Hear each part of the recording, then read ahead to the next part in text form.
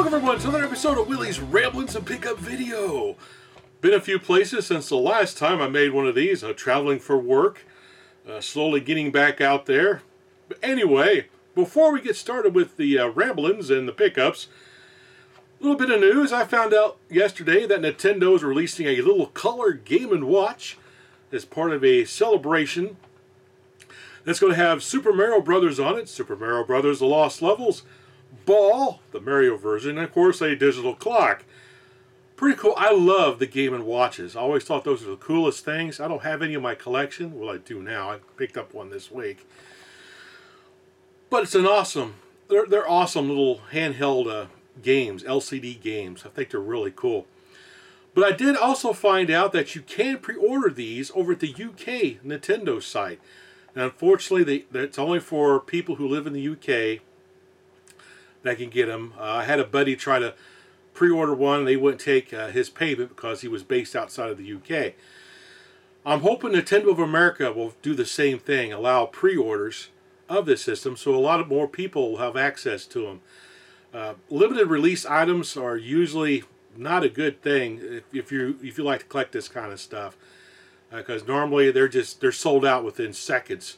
But anyway, I'm not going down that road because I've already had somebody say, want a little cheese with that wine on my Facebook page when I expressed concern about a limited item. But that's okay. People will be jerks. It's just part of doing this. But I'm pretty excited about it. So, and thankfully, one of my buddies, Sean, he actually pre-ordered me one because he lives over the UK. I'm like, oh, that's so awesome, dude. Which means he's probably eyeing something in my collection he wants in trade, most likely. Oh, there's always a motive. Anyway, what else? Oh, let's go ahead and get into the rambling section. The Odyssey 2 live stream went really well. I did have a few technical difficulties during it, which I guess a lot of people got a kick out of, watching things go foobar on me. But overall, it went really well. I had a great turnout. A lot of people have asked me to do it again, do another Odyssey 2 stream, which I plan on doing, but this time I'll have my wife included with it, so we can play some Smithereens, which I love Smithereens. And she likes it too, so it'll be a really fun video to make, to play Smithereens on Odyssey 2 and maybe some other two-player games as well. This coming weekend, September 5th, 2020 at 10 p.m. Eastern, I'm doing the Pac-Palooza 7800. We're going to play some really awesome homebrew Pac-Man games on the Atari 7800. We're also going to have a couple special guest hosts as well. We'll have Ferg from the Atari 2600 Game by Game podcast. And also, Phil, the No Swear Gamer, from the Atari 700 Game by Game podcast. So I'll be able to talk with everybody on the live stream as I'm playing the games. So I think that's going to be a lot of fun to do, especially this will probably be the last Pac-Palooza Atari that I do. So I thought it would be a kind of neat way to end that little mini-series of Pac-Palooza games. Okay, now what else we got going on here? Oh, let's get to some places I visited. I was recently over in Lexington, North Carolina, and I ran across a really cool retro toy store there called Blake's Toys Chest. It's ran by a really young man. I guess he began when he was 9 buying and selling retro toys, and it evolved into him actually getting a business and opening up a store. Highly impressive, very impressive to be a business owner at that young of an age. Pretty cool. He's got a really awesome store. A lot of great stuff in there. Master of the Universe, Star Wars, some older retro toys. Lots of great stuff. So if you like collecting retro toys, definitely give this place a visit if you're in the Lexington, North Carolina area. I can't say enough about it. It had some really cool Star Wars items. It had like a little Star Wars movie viewer thing. I thought it was pretty cool. Also went to Huntsville, Alabama, down where they have the little space program thing going on. I took a picture of the Saturn V rocket as I pulled off the side of the highway and took a picture of it real quick. I thought that was pretty cool. But I visited a really cool arcade down there called Rocket City Arcade, Retro Arcade. It has a retro game store in the front of the arcade. A lot of cool stuff in there. A lot of box Atari 2600 games and a lot of other stuff. And of course, in the back they have an arcade. It's set to all free play. It's like $12.75. I can't remember the pricing for an all-day pass. You can come and go all day. Come and get a little wristband. And if you leave, you can come back and show them the wristband and get right back into the arcade again. So you don't have to stay there the entire time. You can just buy it's like a day pass thing going on. A lot of great games. Had an alien pinball in there. It had another pinball game. I think it was called Cyclone or Carnival. I can't remember. But it's it's a really fun pinball game. I played that one quite a bit. I really liked that one. Hurry, hurry, hurry. Step right up. I like the guy talking in the game. It had a Cabaret Space Invaders there, which I thought was really cool. Also a Cabaret Missile Command. They had Gapless, which I had to play that quite a few times because I love Gapless. I don't see that very often. Of course, they had the Star Wars arcade machine there, which I had to play. They had Trog. What else? A Gyrus. A Jump Bug, which is another cool one. I thought was pretty cool to see again. They also had a really cool really cool virtual reality area too, where the vest and all that good stuff.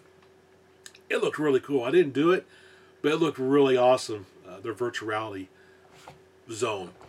They did have like little bottles of hand sanitizer spread out all throughout the arcade, and they were out there cleaning them and stuff after people were playing them.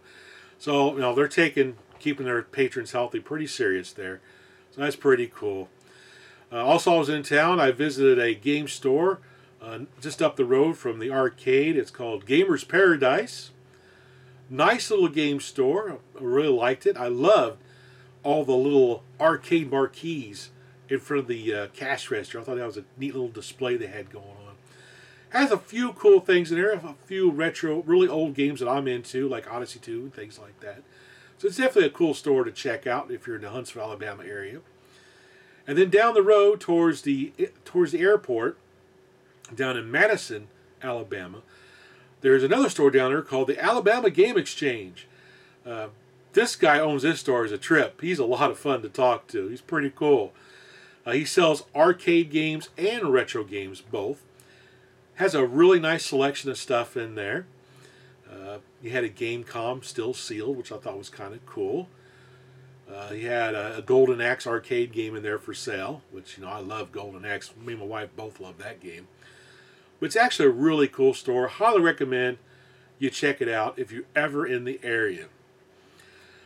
So, also, and on my way back to my home, I passed through Chattanooga. I was going up I-75 towards Knoxville, and I saw Ed McKay's at Exit 7.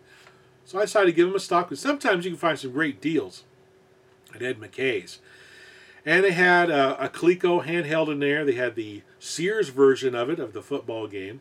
And they had a box Neo Geo Pocket Color. I love the little Neo Geo Pocket Color. I just wish it had a backlit screen. But it's still a pretty cool device. And it's pretty neat to see that there at Ed McKay's.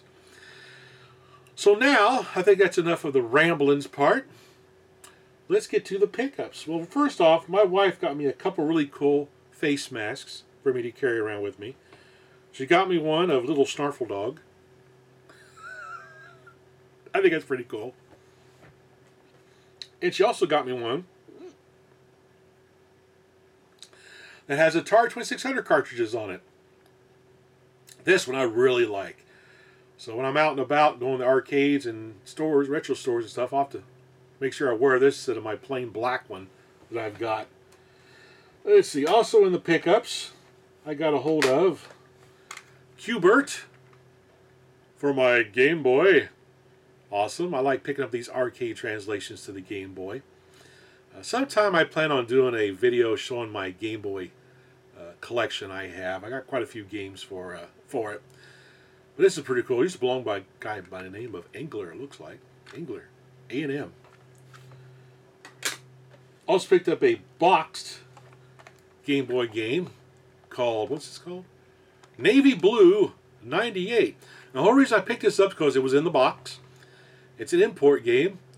And I thought it'd be kind of cool just to check it out. I don't know what it is, but I thought it was kind of fun to see.